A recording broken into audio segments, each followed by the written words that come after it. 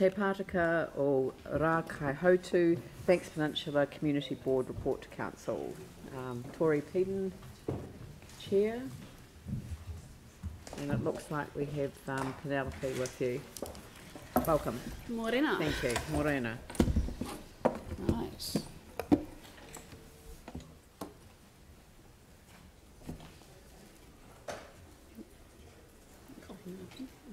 Okay. So we can go on to the first slide. So first slide is actually quite an interesting one. Last week the board approved new EV charger parking P60 in Little River. This is to go next to the two existing P30s.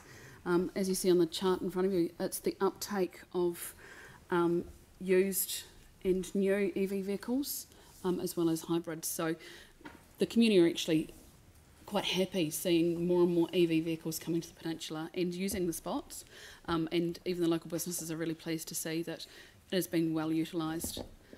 Improves access for 3 dedicated spaces for EV vehicles, and as I said, it's in response to community and also usage that's happening. Thank you to Waka Kotahi for giving us that graph.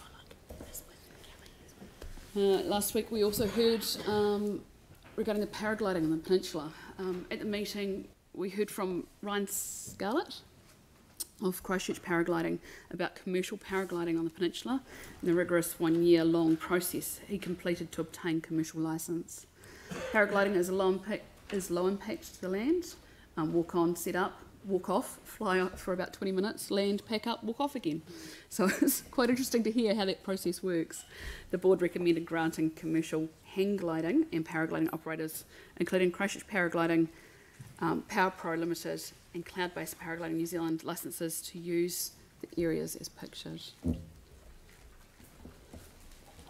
The last one is domestic tourism on the peninsula is going well.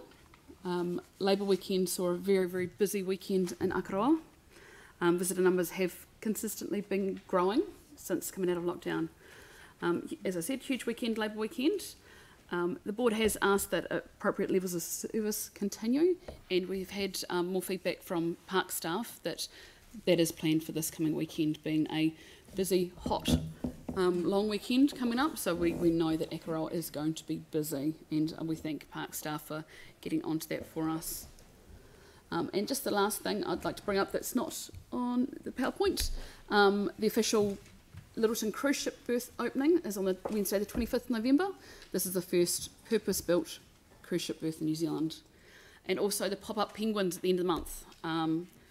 This follows on from the stand tall large giraffes back in 2014. I look forward to seeing 3 of the penguins out in the peninsula.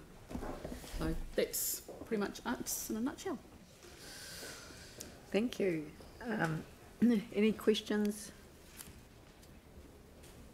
No, sweet. Would you like to move it, James? Oh, you're not the one. Sorry.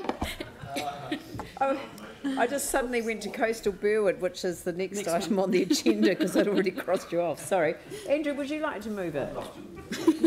Do I have a seconder? I'll second it. Oh, James, I'm going to accept James's offer of seconding the motion. Is there any discussion?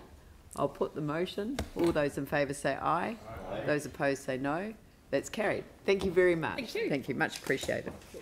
So the next one is Waitai Coastal Burwood Community Board. Thank you.